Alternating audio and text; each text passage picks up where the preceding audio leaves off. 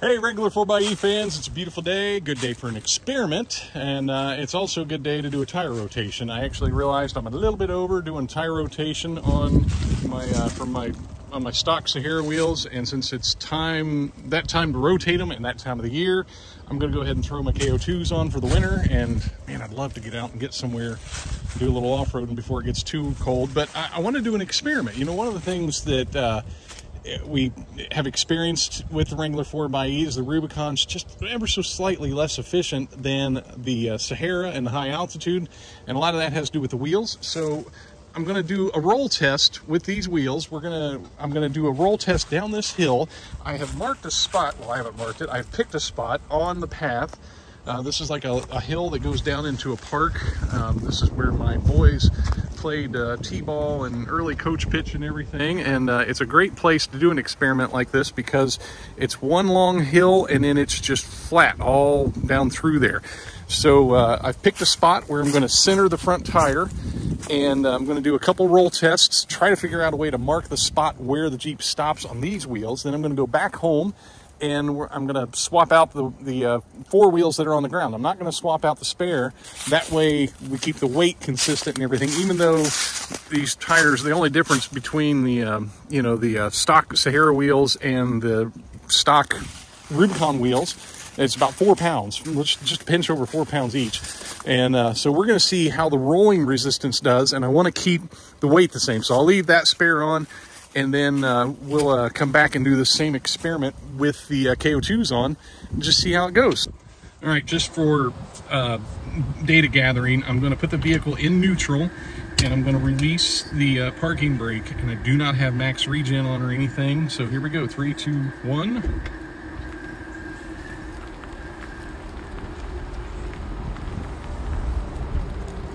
So riveting.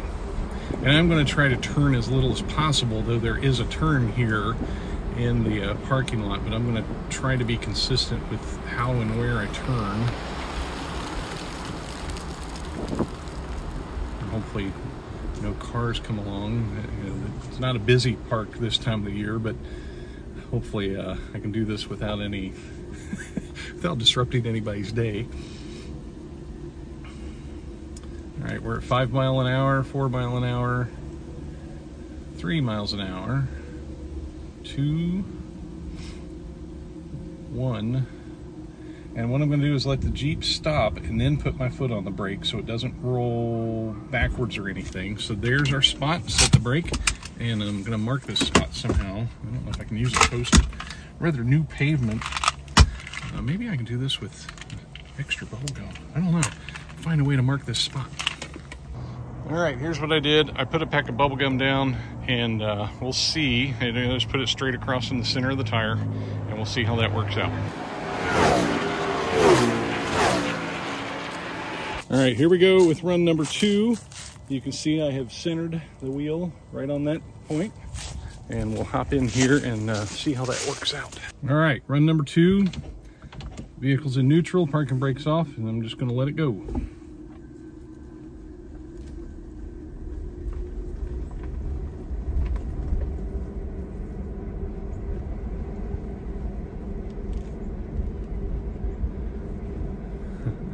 Some happy dogs up here.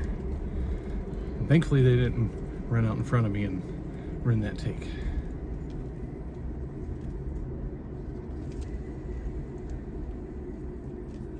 So we're at 9 miles an hour, we're at 8 miles an hour, 7, 6, 5, 4, 3, 2, 1, and when the Jeep stops on its own, I'll put my foot on the brake, and there it is. Let's see how we did. All right, this time we made it about 6 feet farther. That is the second roll. That's the first roll. Now I'm going to try to figure out a way to kind of mark this and not leave my gum out here, because I imagine it would disappear if I did so, but so I can go home and swap out the wheels and see how the next run does, and I'll figure out a way to do that. All right, I have my points marked with 2 rocks, and we're going to go home and do the swap out of the wheels, and we'll come back and redo this test on those wheels and see what the difference is.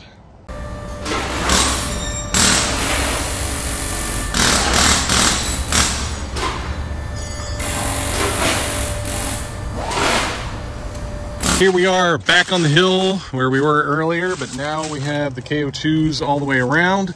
I did not replace the spare on the back. Like I said earlier in the video, I'm going to keep that spare on there so the weight stays the same. And we're going to do our same roll test. We're going to see how it turns out. The temperature difference is about 8 degrees, oddly enough. I did have a sweatshirt on earlier in the video, but I put that sweatshirt in the vehicle so all the weight stays the same. I can just see somebody be like, oh, you took your sweatshirt off. But so we're going to give it a shot, see what the rolling resistance is, see how it does. And like I said, on the way over here, I could tell a big difference in the noise. That's one thing I always notice. But let's see how it does when we roll it out. Here we go. Put it in neutral. We're going to let it roll, see how this does.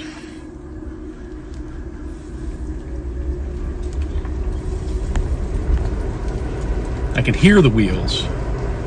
So, you know, I've always heard if you can hear a wheel, then its rolling resistance is higher. And I have noticed when I'm doing, you know, like long trips in the 4xe with the Sahara, the stock Sahara wheels versus the KO2s, that I lose about 2 miles a gallon, and I lose about 2 miles of electric range. And so I would assume that has to have everything to do with the wheel and the tire and everything. So here we are, we're at 4 miles per hour, 3, 2, 1. And I gotta say, it's looking like my test here might not be successful. Either my model is no good or something, because I do believe I came to about the same place. No, we are just a little shy of where we stopped on our first roll test with the Sahara rims on there. So I think you can see that. I don't know, I'm going to say about 1.5 feet shorter. Gosh, it's making me question if my model's any good here. So we're going to go back up the hill, try it again, see how that does.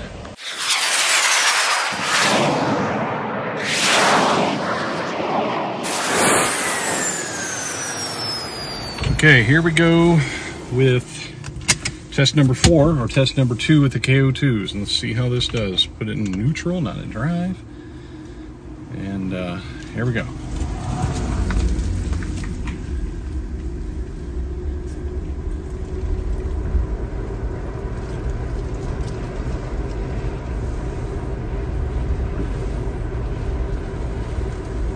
I'm questioning if my model for my test here is good enough, as close as these came, or my theory's bad. That, I mean, I definitely see a decrease in fuel mileage when rolling the KO2s, so I can't imagine that there's not a difference here, you know, that could, in a test that could be emulated like this, but I'm questioning if my test is good enough.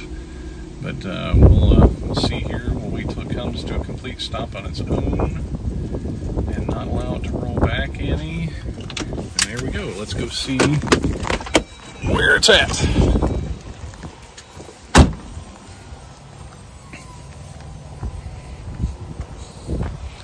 So, second test is only about 6 inches shy of the first test that I did. So, I don't know.